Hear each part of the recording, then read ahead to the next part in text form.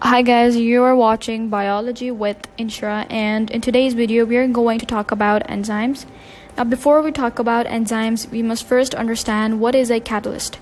A catalyst is a substance that speeds up the rate of a chemical reaction.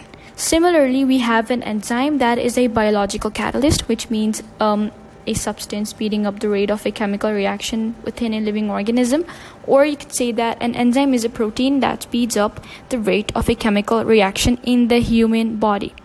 Now, before we get deeper into this concept, you must first understand that proteins by nature are very vulnerable to changes in the temperature or pH, whether the temperature is too high or too low, or whether it gets too acidic or too alkaline. Then this can be dangerous, as this can directly affect the rate at which the enzyme functions. In our body, we have millions of chemical reactions that occur every minute. For instance, the reaction respiration happens constantly to manufacture energy in the form of ATP, which is needed to enable other life activities to occur. For instance, cell division, or maybe even clotting when there's a wound on our hand. These are some of the processes that need energy, and if there's no energy, then those processes or reactions will take forever to occur. And that's where enzymes come in. Now what these enzymes do is that they speed up the rate at which the chemical reactions occur, so that life can be easily sustained and maintained. And if it hadn't been for these enzymes, that the reactions in our body would happen at such a slow rate that we humans wouldn't even be alive, as it wouldn't happen fast enough to sustain and maintain the activities or the life within us.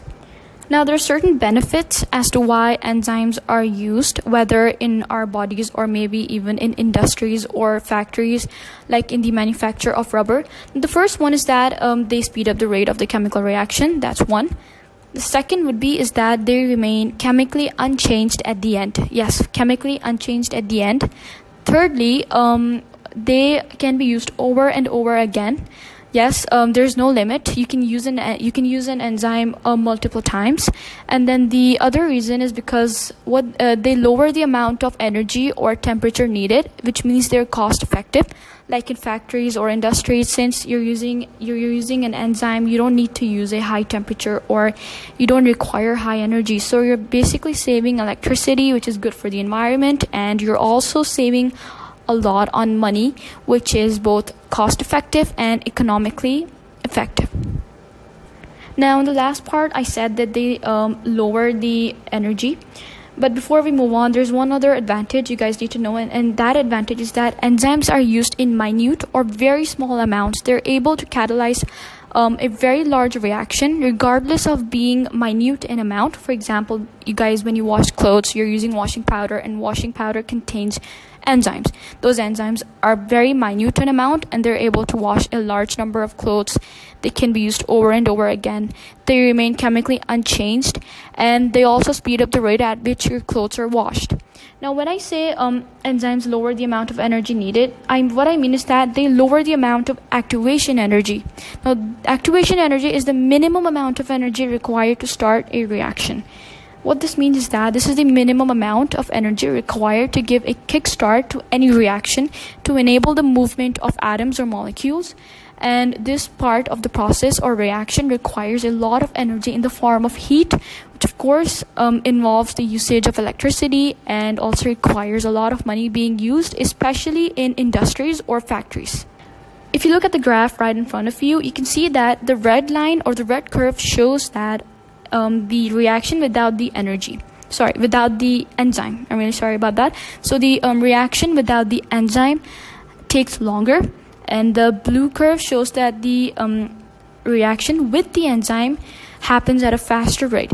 But if you notice, they both happen, and eventually the product is formed in both circumstances.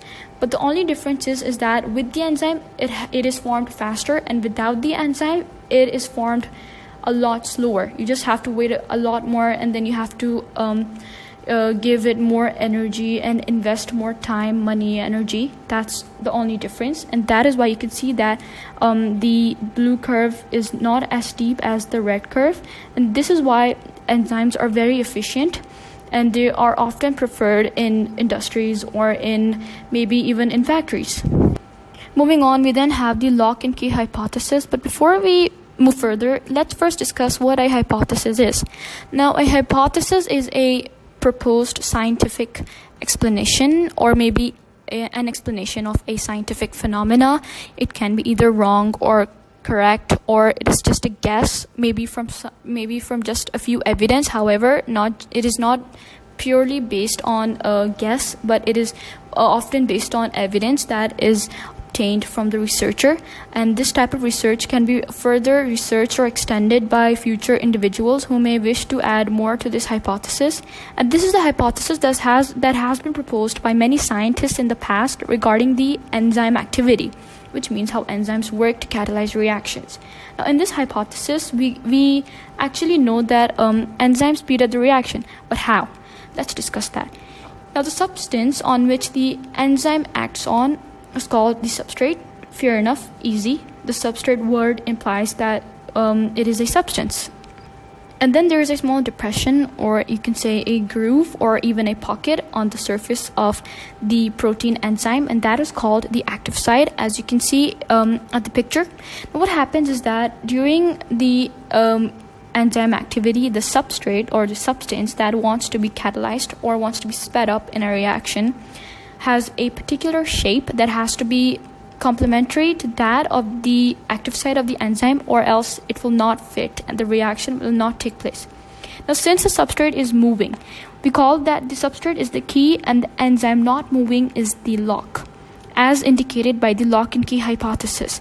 So the substrate fits into the active site of the enzyme, and when they have successfully bonded or combined with the help of hydrogen or other types of covalent bonds, the substrate is catalyzed, and this results in the formation of the enzyme substrate complex, as you can see. And when the substrate is successfully broken down or catalyzed, it is released, the products are released, and the enzyme is chemically unchanged and is ready to catalyze another reaction. Now, I've written down a few key points here on the green screen. You can see here, just go through them, but I've discussed the main parts, which I hope you guys have listened to, but just to make it a bit clear and for your ease, I've written down the main key points for you guys. Now, there are more things to understand in this topic. For instance, how enzymes can be denatured, or what is denaturation, or how can enzymes be affected by drastic changes in the temperature, or how can enzymes be affected by drastic changes in the pH, and some examples of enzymes would be amylase or lipase, or even protease, pepsin, trypsin, that they're involved in the digestion of food in our human body. We then have the enzyme catalase, which is abundant in the liver and blood of mammals, and there's a toxic substance called hydrogen peroxide, which is a nitrogenous waste and has to be broken down very quickly, and that is done with the help of the enzyme catalase, which enables this particular substance to be broken down faster. I really hope you guys enjoyed this video and got a clear concept on some of the basic terminologies and basic concepts of the topic enzyme. And in part 2, we will be talking about denaturation and how enzymes are affected from high temperatures or low temperatures, and some examples as well.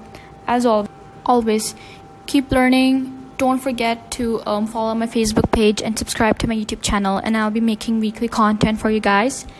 That's it for now. Take care. Bye.